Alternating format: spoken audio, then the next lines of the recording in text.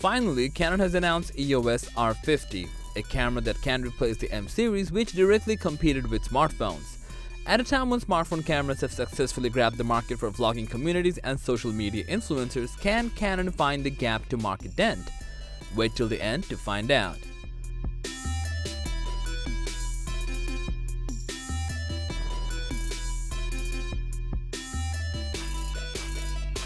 The original Canon EOS M50 was the top-selling mirrorless camera in the US.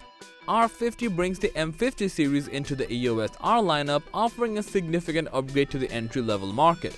From the outside, the EOS R50 is remarkably compact despite its large RF lens mount. The grip is on the small side but adequate given the camera's lightweight and tiny size, especially when paired with smaller lenses. Under the hood, it now features a 24.2 megapixel aps-c CMOS sensor, which is the same as the R10. It comes with a Digic X image processor and can shoot continuously at up to 12 FPS with the electronic shutter.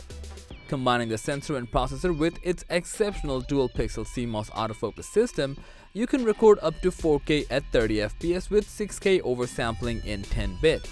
This autofocus system blends various subject recognition modes with persistent tracking. In many situations, you can set the focus point and the camera will easily follow your subject, particularly when photographing humans. Unfortunately, or we can say strategically, there's no inbuilt image stabilization. In Canon's defense, many RF lenses feature image stabilization, so use a suitable lens or any gimbal to get smoother shots. Though it definitely can be a hassle when you need to shoot on the go. The R50 has a 0.39-inch OLED EVF and a 3-inch vari-angle LCD touchscreen with 1.62 million dots. The screen is not coated with anything, which you might find often distracting while being outdoors. It has a single UHSI SD memory card slot, which is a bummer. In 2023, this backdated storage system isn't really acceptable. Its RF lens mount is compatible with EF or EFS lenses using an adapter. Now, looking at all the specs, you can easily guess that with this camera, Canon aims to attract those seeking a more advanced option than a smartphone camera. But can they succeed? Well, it's an excellent camera for smartphone users and those who prefer not to learn complex camera operation, but it lacks affordable lens options outside of the basic kit zoom. While many customers in this market solely depend on the included lens, for passionate photographers it's challenging to vouch for a camera that cannot reach its full potential.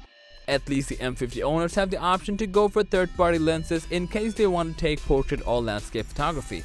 With Canon's restrictive approach to the RF mount and its exclusion of third-party lens manufacturers, the life shelf for its usability is somewhat debatable. You can easily choose the EOS R7 or R10 without compromising that much, but at the price of $680, what more can you ask for? The R50 might be the best entry-level interchangeable lens camera, but only if you understand its limitations and shortcomings. So, did you like the Canon EOS R50? Share your thoughts in the comment section down below.